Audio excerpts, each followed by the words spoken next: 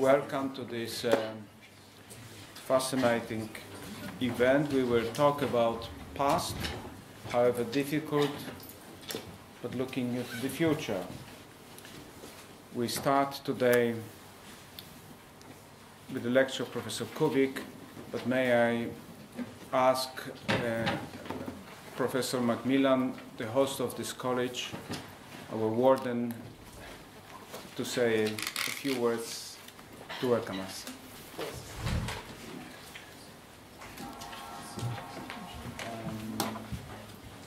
Welcome to St. Antony's College, of which I am very lucky to be the Warden.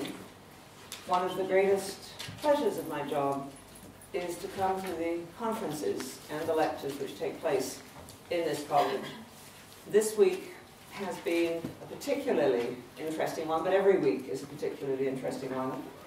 But yesterday we had the Nobel Prize winner for literature speaking, Madame Alexievich. Today we have this, and tomorrow we have this wonderful conference. And then on Thursday we have Noam Chomsky coming to speak about the Middle East. I can't remember what's happening on Friday, but I think it's someone equally interesting on an equally interesting subject. But one of the great strengths, I think, of the college is that we have people with strong regional knowledge, deep expertise in particular areas, in the history, the sociology, the politics, the culture of these areas. And we have such expertise among our fellows, but we also have wonderful visitors who come and contribute to the intellectual life of this college. And I'm particularly grateful that we have with us Karolina Wigura as the visiting Polish fellow, and who has so generously undertaken to organize this conference. And as you can see, it's an extraordinary conference indeed. It's a conference which looks at a subject, I think, which interests us all in various ways from whatever parts of the world we come, dealing with a difficult past and looking into the future. Poland's transitional justice in a comparative perspective. And looking at the past seems to be, Poland has a difficult past, but looking at that past seems to be particularly difficult at the moment. And the people who are here today, I think, will help us to understand that. I don't want to say that Poland's past is more difficult than that of any other country, but it certainly does present particular problems. And I welcome this conference, which will, I think, help us to understand what those problems are. And I hope that you will give us at least some hope for the future in Poland, if not hope for the future of dealing with the past, at least an understanding of the debates that are going on within Poland at the moment, and I think probably will be going on. I'd like to congratulate you, Karolina, if I may, on organizing this conference. Congratulate and thank all of you as well who have come to take part. And I look forward, as I know we all do, to a very interesting conference, which will, of course, be about Poland, but will be about much wider issues. And I think will help us all to think about different regions of the world as well. Thank you very much.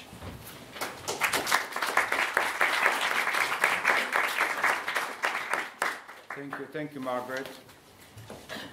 You already mentioned the spiritus movens of this conference. Key organizers Karolina Wigura, who is now a fellow of this program of Modern Poland at the college, but comes from Warsaw, where she teaches at the University of Warsaw, and she also works at Kultura Liberalna weekly. Karolina, please, while you are walking to the podium, I just mentioned one of the books you publish related to this topic, Guilt of Nations, Forgiveness as a Political Strategy. And now we are going a step further. Tell us all about this. Thank you very much, Jan. It is an honor for me to be here tonight, and it is an honor, it has been an honor to organize this conference here. When we first thought about the idea of the conference, when we were speaking about the conference for the first time, we didn't know that the things would turn this way. We did not have any idea about the result of October elections in Warsaw. And so we didn't know that this particular subject would be of such an importance today. Let me please tell you a couple of questions, a couple of subjects that will be most important during today's session and also during the whole day tomorrow. In 1933, a Turkish poet, Nazım Hikmet, has written words, he was jailed at that time, that in the 20th century, grief will last at most a year. History proved him wrong, and so in the 20th century, and especially a few decades after 1945, memory loomed large, mostly in European, but not only in European identity. We were not only to learn about the past, we were to repent, to walk through the past, to understand the past, and to learn from it. Poland poses itself as a difficult and challenging case of this process. I believe that Polish model, if it exists, is one of the most interesting ones. We in Poland are very happy about thinking about ourselves as about heroes and victims. But from the 90s, we have also been learning that these are not the only two roles that we were playing in history, but to two roles of victims and heroes, we should rather also add the roles of perpetrators and of bystanders. At least these two roles. Now, what came as a surprise to many, and to many as a shock in the 90s and 2000s in Poland, is that these roles were present not only in one society, but also within one biography very often. But also from the 90s, politicians and political parties started to take hostage of memory and of history. And so today we stand and we observe a landscape which is more and more fractured within every year. And I think Jan Kubik will be speaking today exactly about this process. So when we talk about forgiveness, surely no forgiveness has occurred in this land. Comparative perspective means that during today and during also tomorrow's session, we'll be asking questions comparing Polish case to other cases, like, for example, Eastern European countries, but also some countries from the Western Europe. And I would just like to give you a couple of questions that will be perhaps helpful or perhaps will serve as an inspiration whilst taking part in our discussions. So there are some simple questions, like, for example, what are the similarities and what are the differences between various models, Polish model, German model, Baltic model, etc., etc. What does it mean that a transitional justice has been successful? What does it mean that it has been productive? Productive in what way? What were the biggest influences on the Polish model? Was it German, or was it perhaps the messianic Russian one? Now, even more important perhaps and more difficult questions. Among the four roles I have mentioned, perpetrators, bystanders, heroes and victims, is there any equilibrium here? How can we measure evil? Because of course talking about memory is also talking about human nature and evil. These are, in my opinion, the most important subjects.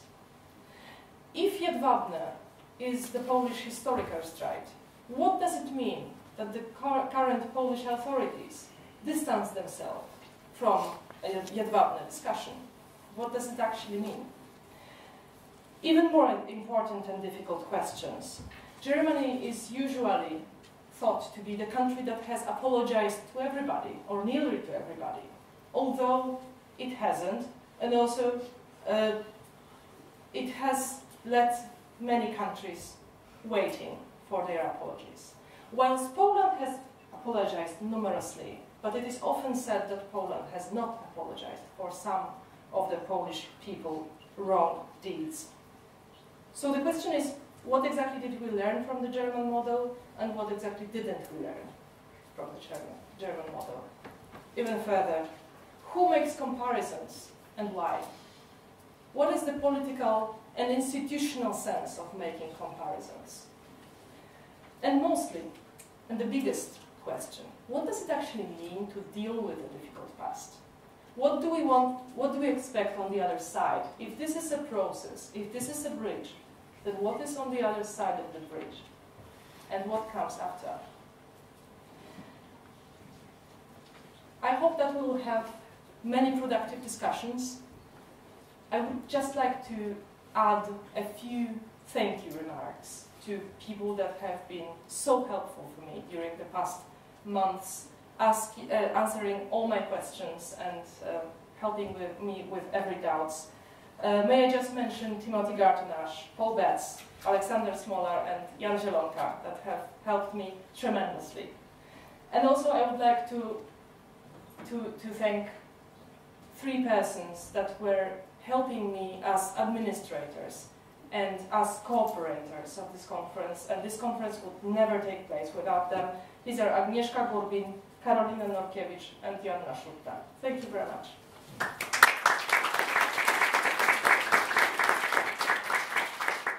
Thank you, Karolina, for these enlightening and kind words.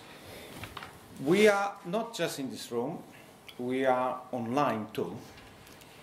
And those who follow these sessions online will be able to join our discussion later on. I will say a few words about this.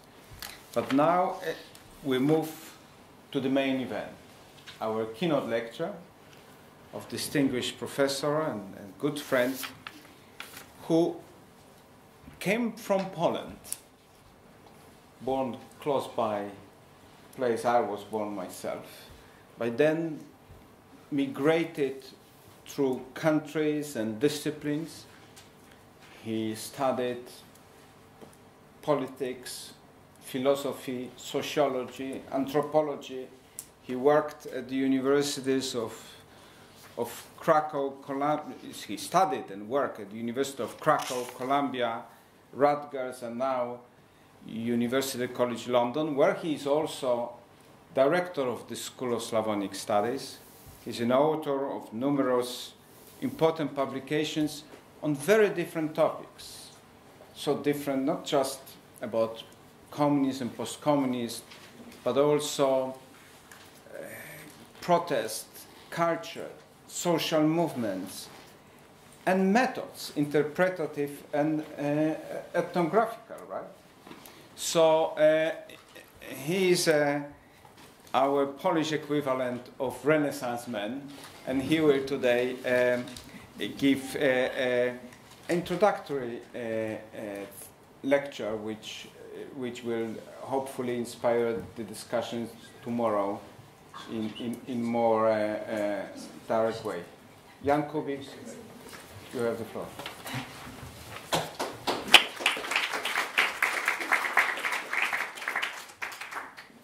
Thank you, Jan. Thank you very much.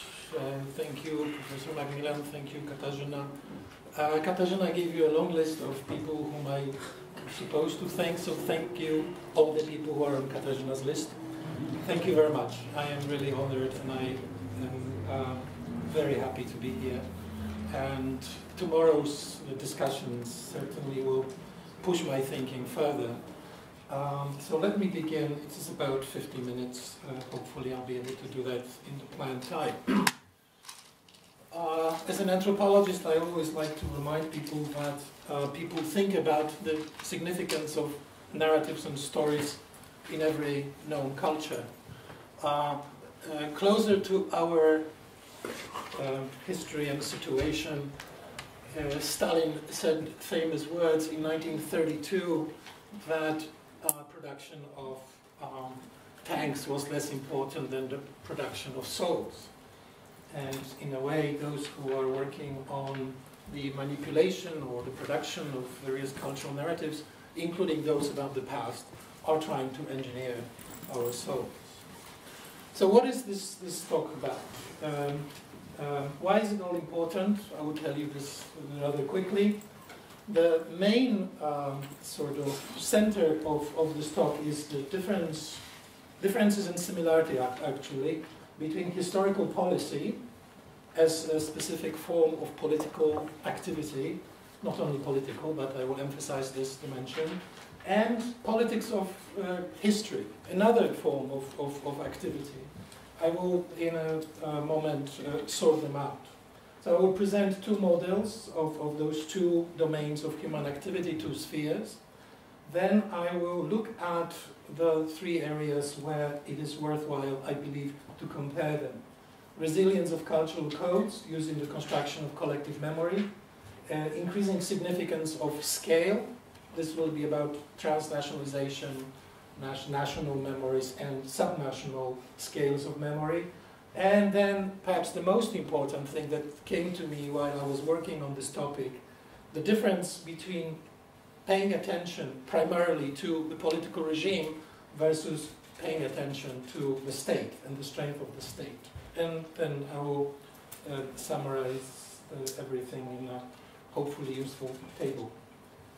So why is it also important? Well, many of us working on those things are, of course, aware of those four dimensions of human activity, politics, social and cultural things, construction of collective identity, struggle for legitimacy of power, consideration of transitional justice, and post-conflict reconciliation. Those are the four areas which are at the center of not only social science, but also in the center of a lot of activity in politics, but also in culture. When you think about the problem that was already mentioned and which will be central to our discussions, as I understand them, tomorrow, is what happens when you're trying to think about transitional justice and there's no acceptive narrative of the past.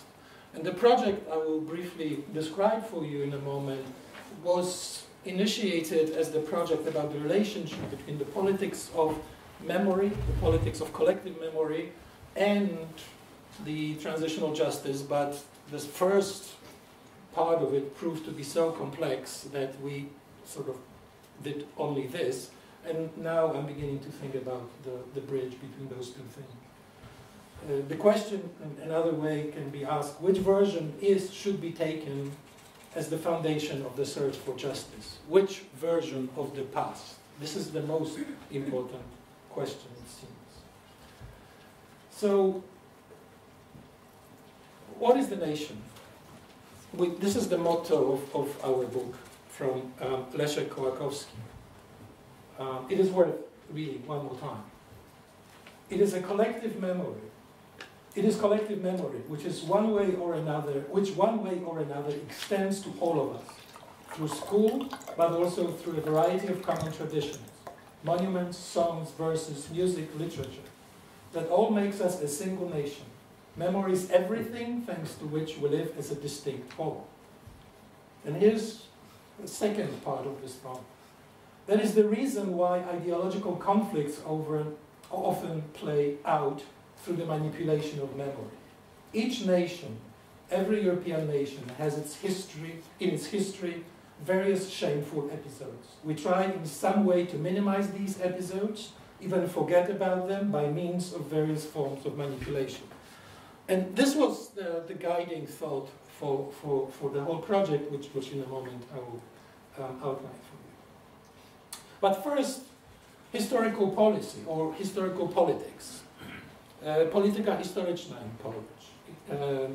Something that is not the domain of scholarly activity, but some scholars, actually quite a few, participate in it.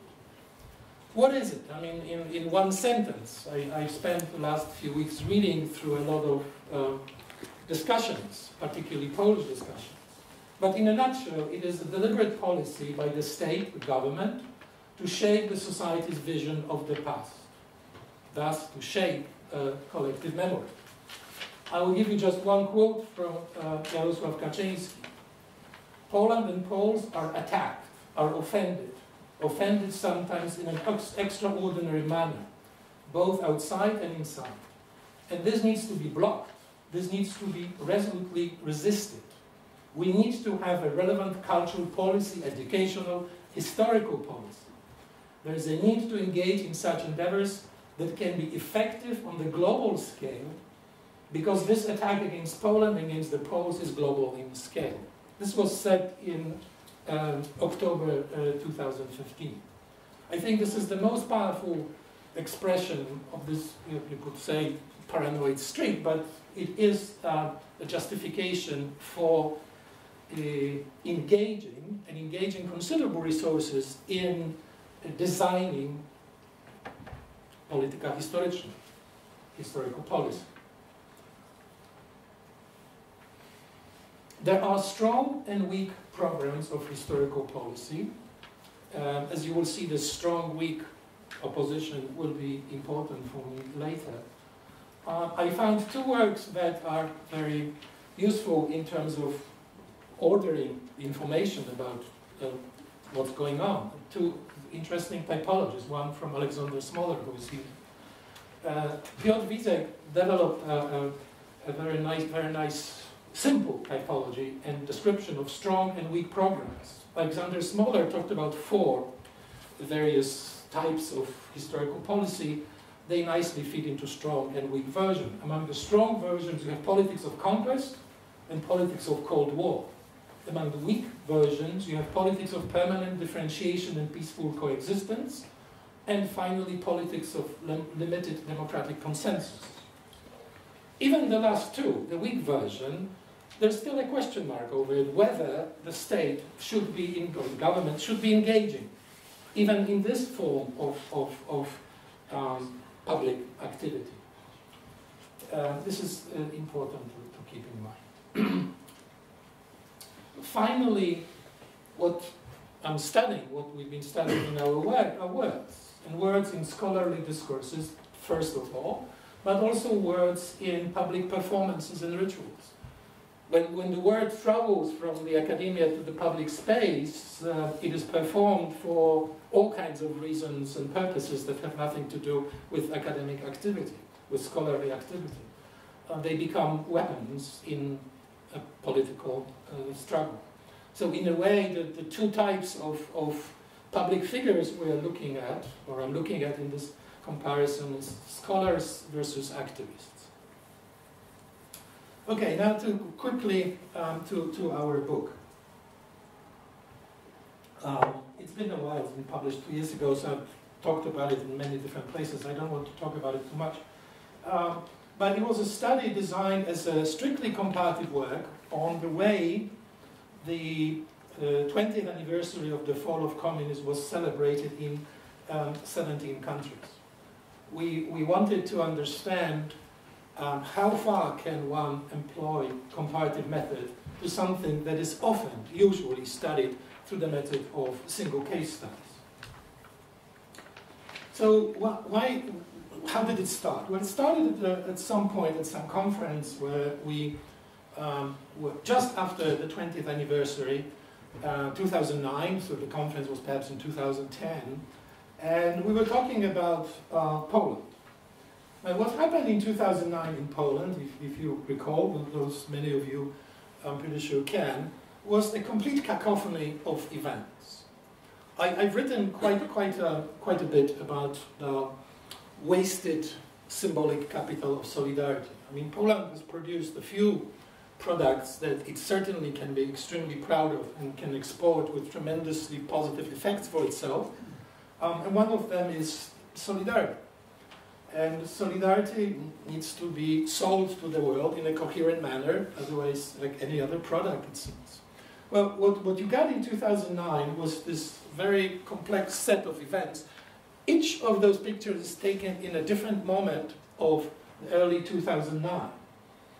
Wałęsa is in a different place, Mazowiecki is in a different place, President Lech Kaczyński that is in a different place. They perform different rituals of memory, if you will.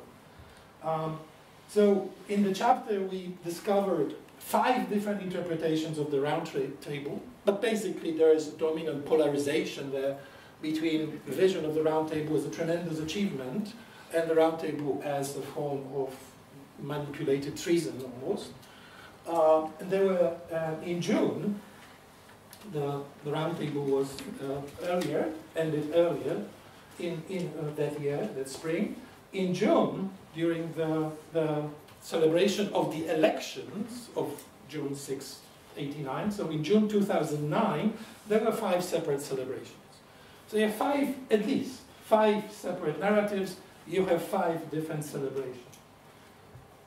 what is the key there is something that we can describe if you take a step back, the cultural and political polarization among the post-anti-communist elites. The key polarization that emerges is not between the solidarity side and the communist or ex-communist side, but within the elites, not only elites that have emerged from solidarity. What we also observe is the emergence of an aggressive, what we call a mnemonic warrior, or memory warrior. Then there was the question, what is it typical, right? What can we do with this, how to interpret it? And I very strongly always believe that the only way to produce interesting, useful interpretations is through comparison. So we invited a group of, a large group of scholars, experts on those countries. We proposed to them the same analytical scheme, the same language. As you know, it is not an easy thing to ask people in a collective volume to follow the language of the editors, but in this case it worked. It was extremely rewarding. And it allowed us to produce comparisons that, as you will see, I think tell us something new. The conceptual apparatus was relatively simple. We described or created typology of mnemonic actors first, and then we created a typology of memory regimes that emerges as a result of interactions of those actors. In a very simplistic manner, there are 4 types of actors: mnemonic warriors, mnemonic pluralists, abnegators, and prospectors. Warriors are those who say, I have a vision of the past and it is the only true and valid version, and just get out of here. I don't want to talk to you, there's not much to talk about it. That's an extreme version of the valid. The pluralist says, I have my version of the past, I have my vision of the past, but you have your own. Let's sit down and let's try to figure out if there is something we can agree upon. The search for this something we call the search for mnemonic fundamentals. It happens. It doesn't happen very often, but it happens. Abnegators are those who say, at least in the game of memory over this specific event, I am not participating. I am not going there. So you can abnegate on one issue and you can become a warrior on another issue. You strategize.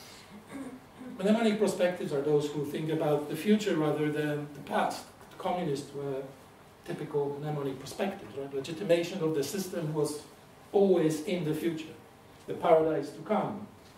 That was just justification, not something from the past.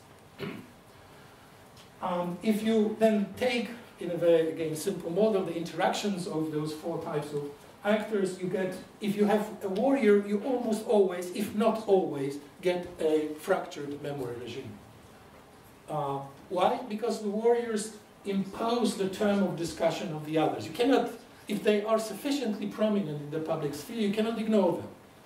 Here you are, and they say, well, your version or vision of the past is wrong, invalid.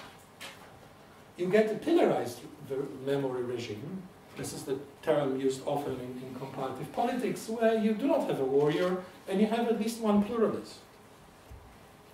And then you have a unified memory regime where nobody debates anymore about how to interpret the past.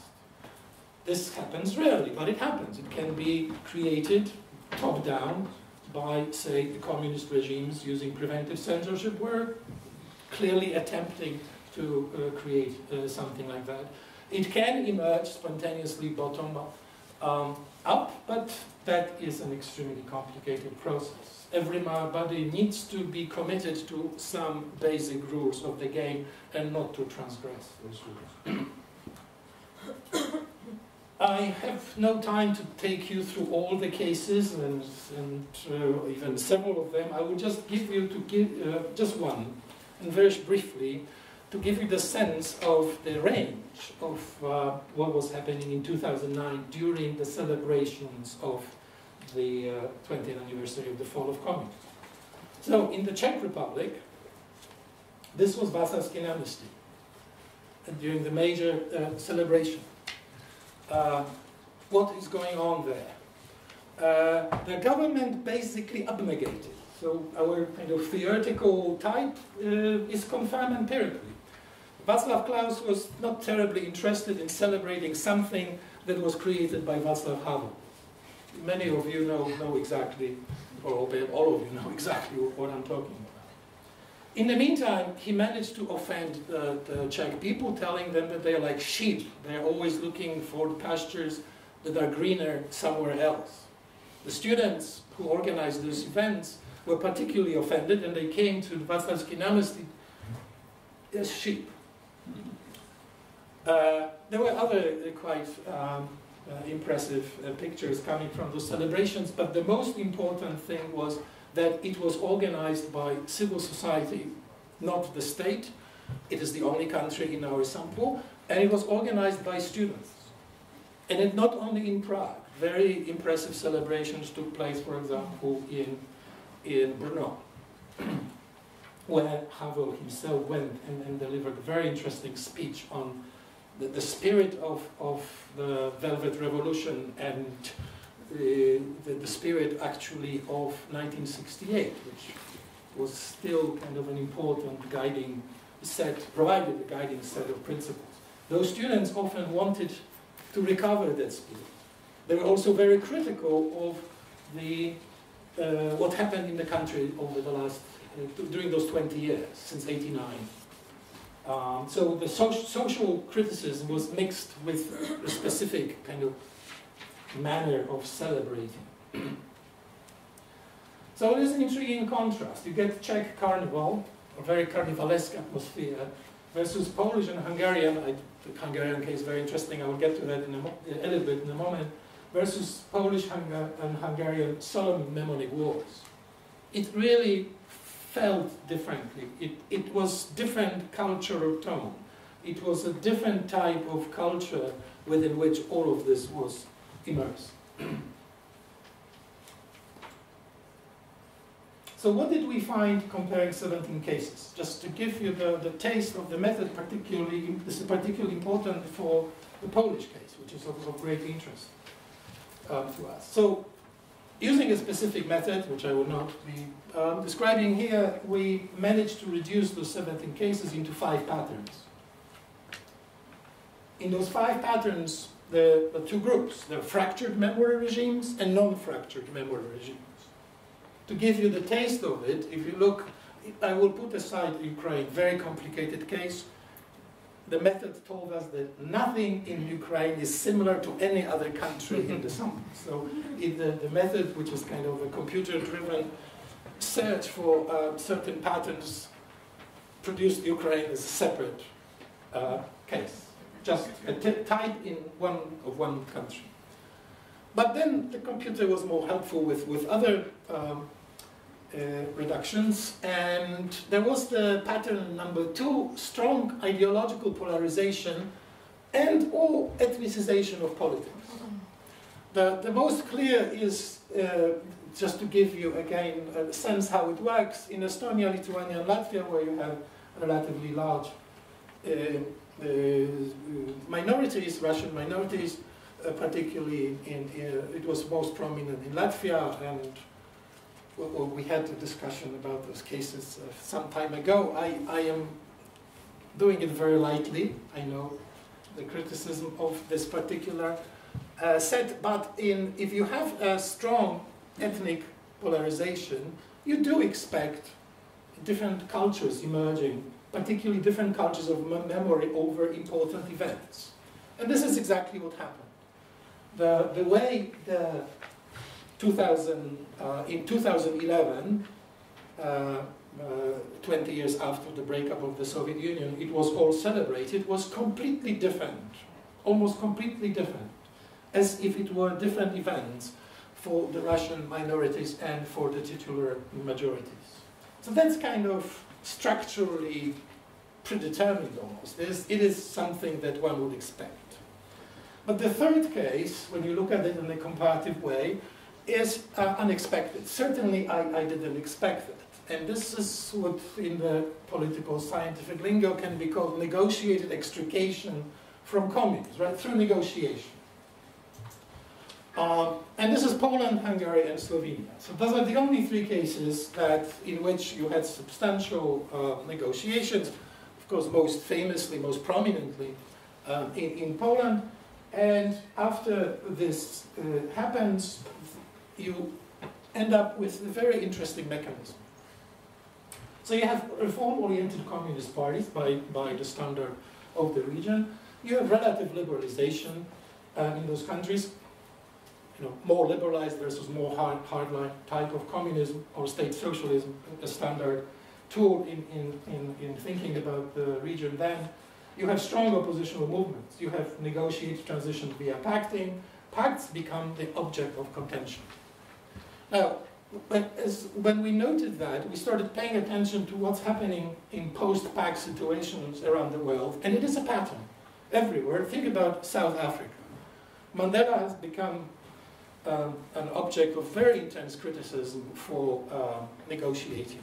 So it seems that this is kind of almost inevitable, right? That there will be those on the side of the challengers to the incumbent regime who will be not, for one reason or another, included in the actual negotiation, and invariably, when you look across the world, they will attack that deal as rotten, stolen, corrupt, unfinished, and so on. And this is the story which will be obviously an important part of our deliberations. But this clearly happened, and the actors, the mnemonic warriors in this case, Law and Justice in Poland, Fidesz in Hungary, and Slovenian Democratic Party in Slovenia. Very quickly, non-fractured memory regimes. It means that you can have a different outcome, right? Thinking about how to build the memory of the fall of communism. And non-fractured memory regimes come in two types. One is pattern of deliberate abnegation. Something, in a way, you might have predicted, although before we did this study we didn't think about it much, that in the former Yugoslavia outside of Slovenia, people basically were saying, well, it happened elsewhere. It is not, 89 is not something that touches us directly. The only considerably important actors who participated or organized some celebrations in those countries were external foundations, mostly German foundations. But the main slogan was, it was not about us. This is something that doesn't belong to our history in a way. The second pattern, depolitization. It is very interesting because this strategy of depolitization in Germany, Bulgaria, and the Czech Republic was completely different. I have no time to talk about it, but basically if you think about Germany, Katarzyna already mentioned that as an important case, you have an enormously well-developed mnemonic machine, if you can call it this way, to deal with the memory of Holocaust and World War II, and that memory is employed to deal with the memory of communists and the fall of communism. So in a very effective way, this is all organized, and there are no serious defections, either institutionally or culturally. As I described already the Czech case, in Bulgaria you have the highest level of nostalgia, anyway you will measure it, for communism, and there was kind of a reluctance, and let's not kind of, there's not much to celebrate or not celebrate, kind of went without a major kind of symbolic splash, as say it happened in Hungary or in Poland. Or Romania. Romania was very intense, struggle was very intense. Very big difference between Bulgaria and Romania. So 17 countries studied, 5 patterns. There's no one way to construct the memory of the fall of communism. It is kind of a basic, simple thought, but it's worth remembering. Even if this memory is divisive, fractured memory regime, there's no one path to this outcome. Right? And here's this, I'm repeating this thought about the surprise. Extrication from reformed state socialism via negotiation was expected to engender moderation also in the politics of memory? It didn't. It produced fracturing, and fracturing was manufactured in a sense. I mean, in neutral, I'm using the word manufactured, but it didn't happen because of some divine intervention or natural forces, but someone created this situation. In that sense, it was manufactured in the conditions which might be described as the curse of negotiated transition. And here's the question, right? And again, something that I wish I would have more time to discuss. If you look at various factors and you study the relationship between culture and society and politics, you talk about agency and structure, about something that is somehow predetermined, for example, by the existence of ethnic split, or possibly some class split, or a very specific set of institutions in a given place, and so on. So this is something the actors cannot choose. They have to act within those pre-given constraints. So is it the case that this curse of negotiated transition is something that you cannot escape from? That's the biggest question. And then you get to the point that social science becomes kind of helpless, and it becomes, I believe, an ethical issue as much as it is an intellectual issue. Can they decide not to fight over this issue or any other issue for the sake of creating a cultural peace, if we can call it like that? And in a moment I will get to try develop some argument why this kind of cultural peace, in this case mnemonic peace, may be useful. So those three areas to consider. Again, what I'm doing now is I'm thinking through, and this is not a finished thing, it is something I'm still working on, the relationship between the type of activity called polityka historyczna, or historical policy, which is very activist-oriented in politics, and another type of activity which is a scholarly debate on the significance of, say, political actors in creating historical memory. So it is a scholarly debate on the creation of on politics of history. So politics of history versus historical policy. That's unfortunately how actually the existence of this language attracted me to this question, because they're so close to each other, right? And they have something in common, namely that you're trying to figure out what is the role of an actor, of an activist in all of this. So where am I with all of this now? Those three areas attracted my attention. The spontaneous resilience of cultural codes, the increasing significance of scale, and the question of what is more important, regime or state. Let me take you through this very quickly, and this is just the final part of the presentation. So when you think about collective memory as culture, and coming from anthropology, I cannot not to think this way, you have to try to define this thing called national culture. Very tricky, very complex thing. The best way to stay away from a lot of emotional, ethical debates is to say the following thing, that national culture is a historically evolved set of discourses within each social space, sufficiently isolated from other such spaces for a period of time. Such a set will acquire specific features, a different set of symbolic markers.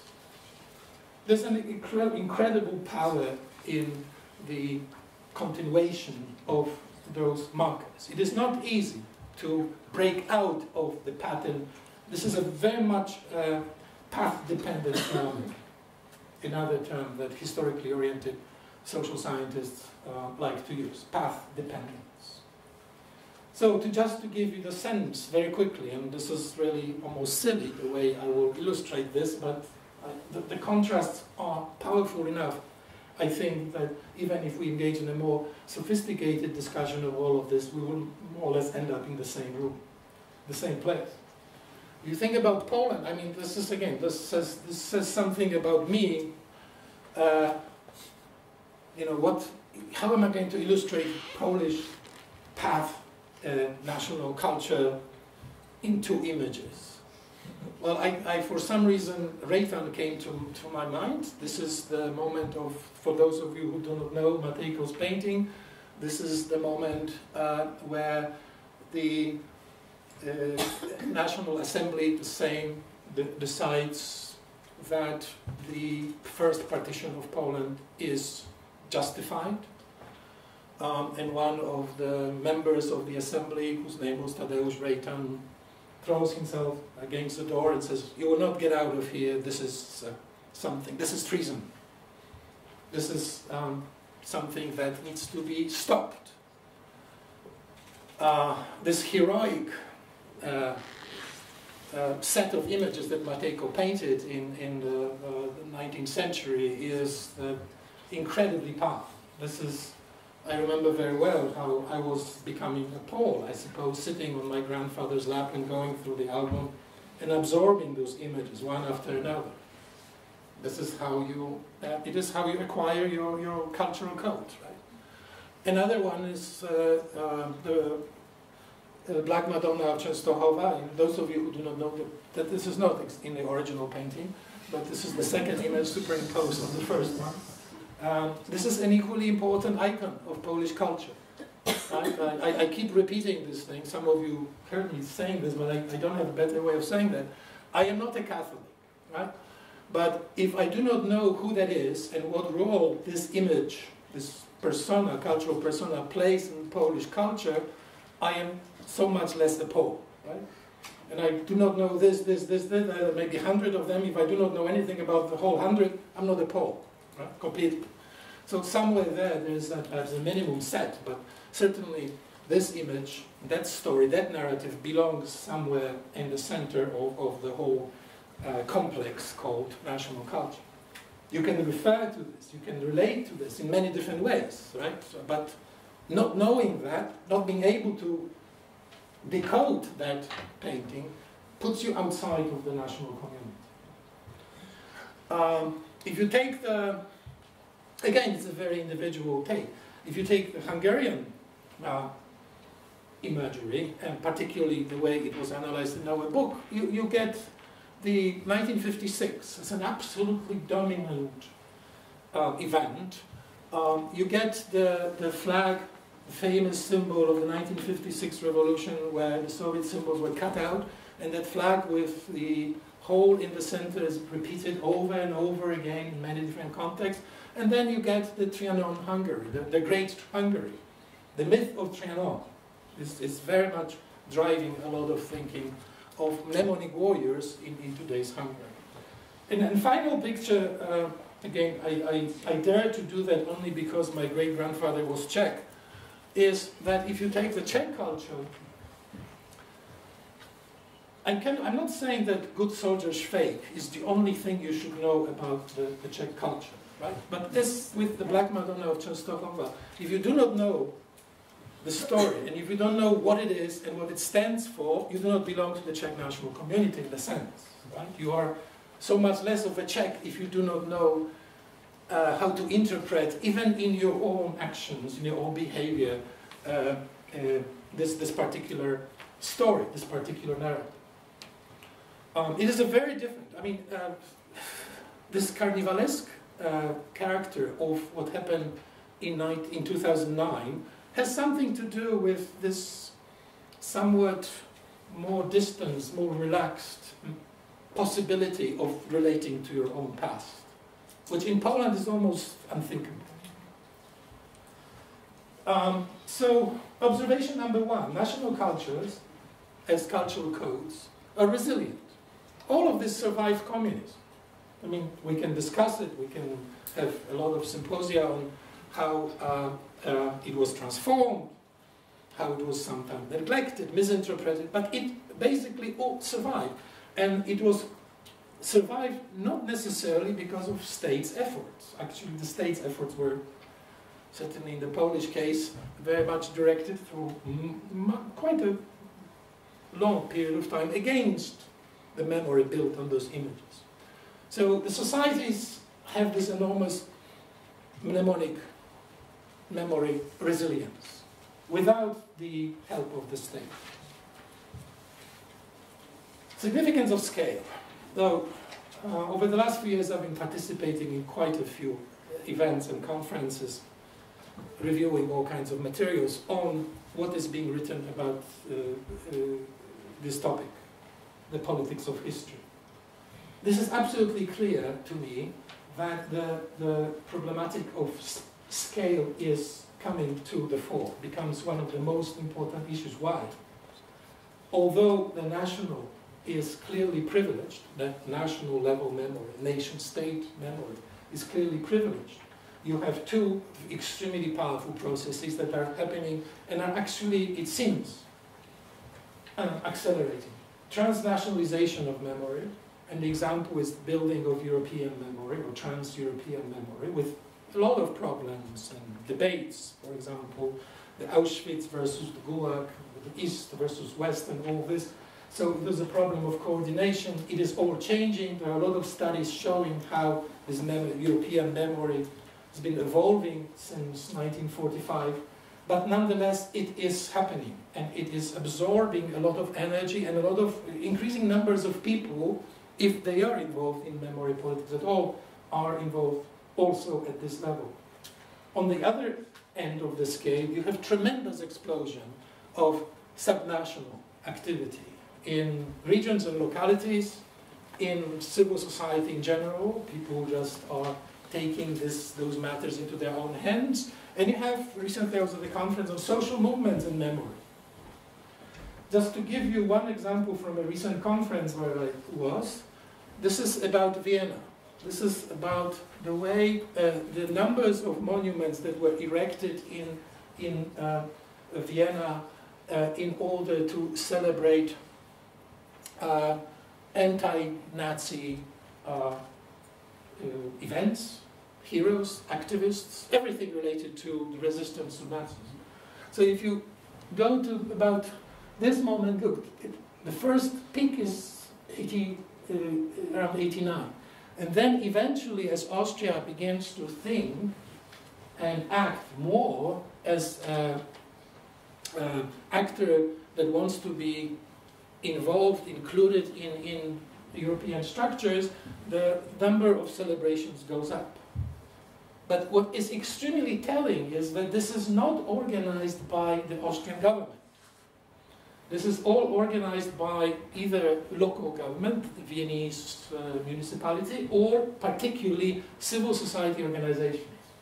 This is not the state that is doing it. So what you get is something like that, right? That the trains of transnationalization and regionalization and decentralization have left the station. This is happening on a large scale. The state-centered historical policy is bound to be increasingly contested. And the final thought, most important. You are engaged in the construction of historical policy, you're trying to create a certain type of collective memory. What for?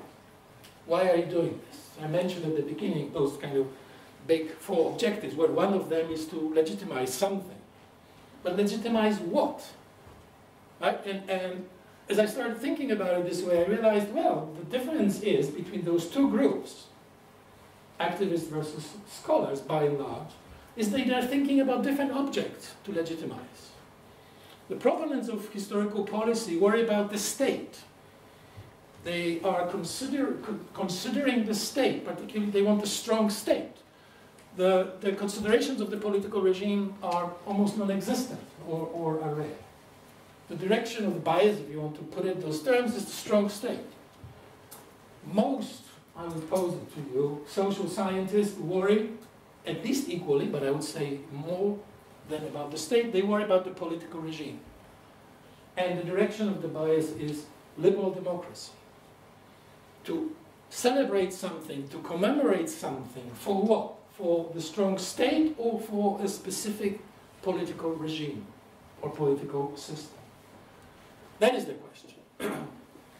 So centralized, if you push this line of thinking a little bit more, centralized, strong historical policy may exacerbate mnemonic wars, undermine moderation, which we know since Aristotle is the major virtue of democracy, and weaken it. I'm jumping now from description and analysis to a more kind of ethically laden set of conclusions, but sometimes one has to do that. So to kind of organize all of this in one table, if you look at the dominant logic of inquiry, if you look at the scholarly field, you have basically observation of debates between various visions. Whereas when you look at the political field, you have the propagation of the vision. So you start with a different place. But more importantly, you think about privileged type of mnemonic actor. You have pluralist versus a warrior. If you have the privileged memory vision, privileged, it means that there are some ethical normative decisions. This is not neutral anymore. This is something that Max Weber warned us not to do, but I guess we, under the pressure of what's going on, this division begins to shrink. So you have pillarized versus fractured. And finally, the chief political object of interest is regime, as I argued a moment ago, versus the state. And, you know, this comparative perspective, yes, obviously this is how we try to do our work. There's no sign, much of it at least, on the other side of it. And transnationalization, as I argued, and subnational level here is increasingly considered, whereas among the proponents of historical policy, it is very rarely considered. But my argument is that this is something that works against their agenda. So, finally, conclusion. I kind of hesitated writing this a little bit, but I kind of pushed it a little bit more. 4 conclusions about an attempt to create strong, centralized cultural historical policy. Strong. I suspect that the discussion about the weak version would be more nuanced and more complicated. Number 1, it is unnecessary. National cultures are resilient, though evolving. There's no clear evidence that without the participation of the state, something horrible will happen to the field of national memory. 2, clashing with the dominant trends, because there is an intensification of both transnational and subnational cultural mobilizations. 3, something I didn't talk about, but it is increasingly obvious, and politically isolating. The focus on the state and not the regime, what is the goal of all those activities?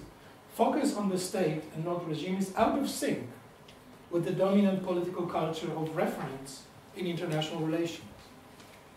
You can hear all those voices coming from the outside world that are very critical of the attempts to create such a policy. And final point, number 4, detrimental for democracy. Because warriors and fractured memory cultures are simply not good for democracy. And this is the final point. Thank you very much.